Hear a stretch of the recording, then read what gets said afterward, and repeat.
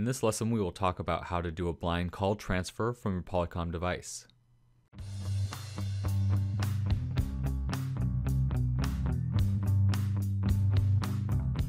There are two ways to conduct a transfer from your Polycom phone. This lesson, we will show you how to do a blind transfer. Transfers of this type allow you to quickly transfer calls, internally or externally, without notifying the recipient. Transfers of this type will not allow you to determine if the recipient was available or not available to take the call. We start by having an active call on one of our lines. From here, we press the transfer soft key or the dedicated transfer button below.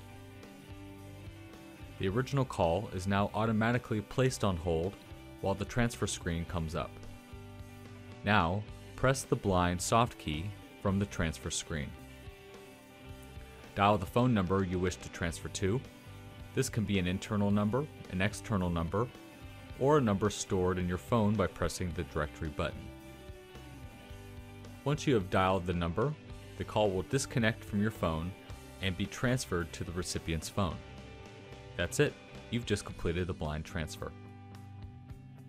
That's all for this tutorial on blind transfers. Keep watching this video training series to learn more about the functionality of your Polycom VVX phone.